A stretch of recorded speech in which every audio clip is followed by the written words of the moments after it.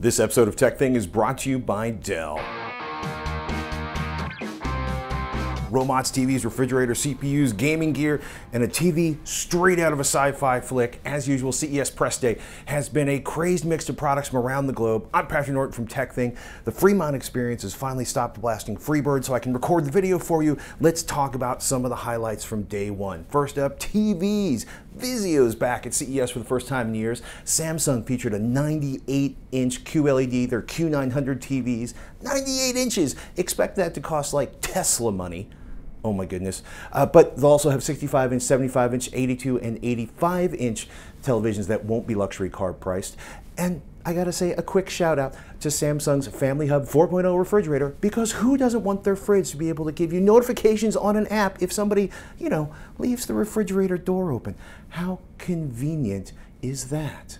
Even more interesting, and we're gonna get deeper into TVs, Robert Heron from AVXL and Heron Fidelity, he's going to join us to talk about the best TVs of CES 2019, including TCL's new 75-inch flat panel that is probably going to be the 4K HDR bargain of the year. Samsung TVs are getting an app for iTunes movies and television shows, and AirPlay 2 and HomeKit are coming to TVs from Vizio and LG.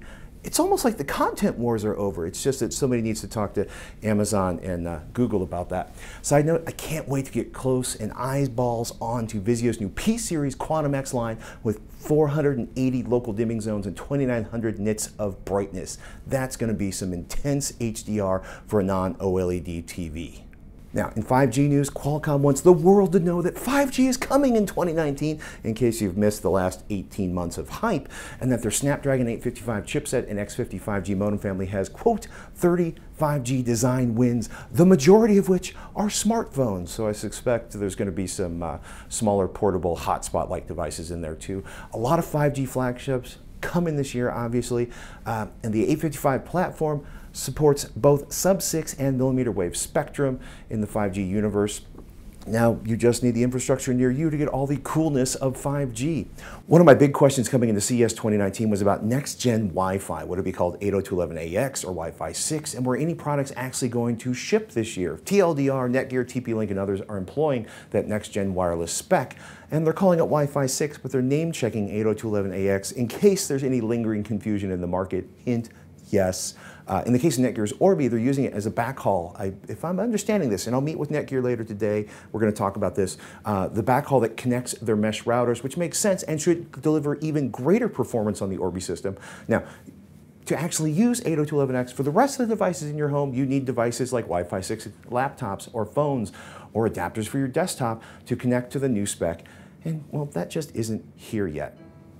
A quick shout out to our sponsor Dell and the new Alienware M15 gaming laptops. Alienware's thinnest 15-inch gaming laptop ever, supports Intel Core i9 processors with dynamic overclocking and NVIDIA GeForce RTX 2080 Max-Q graphics, capable, they say, of up to 23 hours of battery life on idle. Coming January 29th, starting at $1,579.99. 2019, going to be a good year for gaming, people. And our thanks to Dell for sponsoring our CES 2019 coverage. So yesterday, Sunday morning, AMD announced the new Ryzen 3000 mobile CPUs with Vega cores. Today was Intel's turn to announce a slew of new 9th gen Coffee Lake CPUs coming in January, like the Core i5-9400, 6 cores in a Core i5 part. I like that. They also said about 17 times they're finally completing the long anticipated move to a 10 nanometer process. They're saying it's going to be here in the holidays, Ice Lake systems on a chip. Those are really interesting. They're talking about, well, actually vague new processor specs, a little tiny piece of silicon up on stage, or I should say a PCB up on stage. It's a system on a chip, better battery life, better performance, Wi-Fi 6, Thunderbolt 3 built in. Intel also dropped hints and not much else on Project Athena, an Ultrabook-like industry spec that's going to change the way we compute. A lot of people are thinking, given some stuff that was scattered on the stage, it's going to be dual screens and no keyboard, maybe.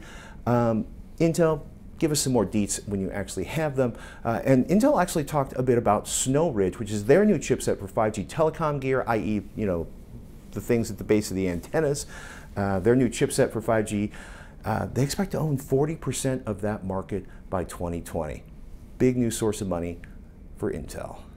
I love widescreen monitors. I've got a curved 34-inch monitor on my desktop that I absolutely adore. Lenovo's Legion Y44W, a 43.4-inch gaming display that makes my 34-inch curved monitor look kind of twee. Think of two 1920 by 1200 16 by 10 monitors, i.e. more vertical room for the programmers out there. Side by side, you can actually use two inputs to have two different computers displayed simultaneously.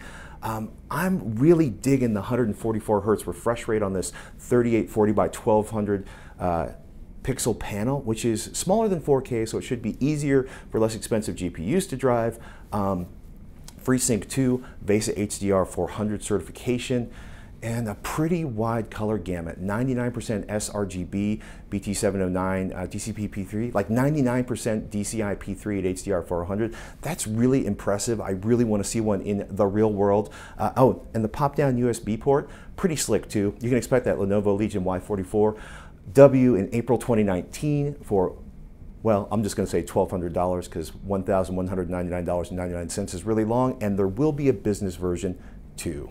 On the VR front, HTC announced the Vive Cosmos, a fully contained headset with tracked motion controllers for home or mobile use. That's about all we know, other than that developers' kits are coming soon. Pricing, ship date, nada. And that's the way CES works sometimes. Some things you get little details, some things you get all the details. You can expect a ton of new laptops at CES 2019. My partner in crime, Shannon, is going to be doing a big video dedicated just to those. So keep an eye on youtube.com/TekThing for all our coverage, including all of those laptops, AMD's big announcements at the keynote on Wednesday morning, and all the cool stuff we find on the show floor. Thanks for watching. I'm Patrick Norton, and stay tuned. More CES coverage is coming.